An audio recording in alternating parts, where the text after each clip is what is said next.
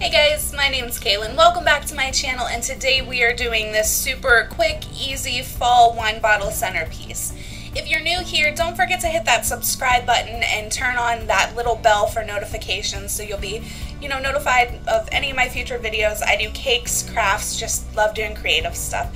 So we'll go ahead and jump into this. All we need is a wine bottle, some twine, a hot glue gun, floral fall bouquet I found at Michael's, and some fall ribbon that I also found at Michael's. So first up, we'll just take our ribbon and measure it around our bottle, and then I just cut it down. And then you're just going to take it, wrap it around, and then hot glue it into place.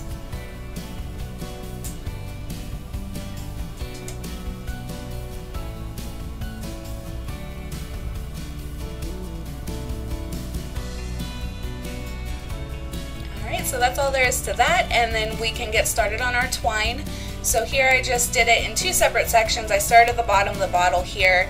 I just hot glued the twine into place, and then you can start wrapping it around. It's nice at the bottom. You don't have to glue kind of every single row with the twine here because it's all even at the bottom there. So it worked out well. I just kind of glued, every few rows here, and then you just keep wrapping and gluing until you reach the bottom.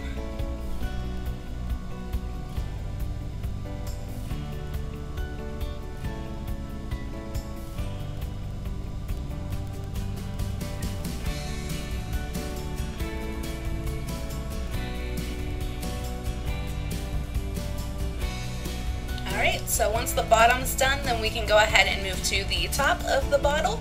Same concept here. With it not being even at the top, you do have to glue a little bit more, so it does take a little bit longer just because you're gluing more as you go to keep the twine in place, but same concept. It's super easy. Just keep wrapping and gluing until you get to the top of that bottle.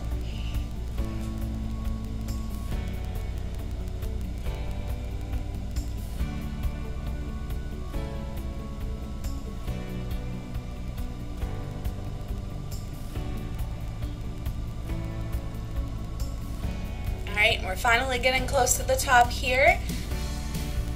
This is definitely the most time-consuming part. It's not hard, it just takes a while to get to the top. And then literally once we have this glued into place, there's one more step. We're just gonna finish this off and then grab our floral bouquet. Again, I found this on sale at Michael's. It was the perfect size. It was already cut, wrapped. I didn't have to do anything except grab it here and shove it down in the bottle, and that's all there was to it. So this was super quick, super easy, and it turned out really cute. And I just have it sitting on my dining room table currently with a little pumpkin centerpiece that I had, and it looks adorable. So if you guys have any questions at all, feel free to leave me a comment down below. I'd love to hear from you guys. If you enjoyed the video, be sure to leave a like, subscribe to see anything I do in the future here, and I thank you guys for watching. So thanks again. I will see you on the next adventure.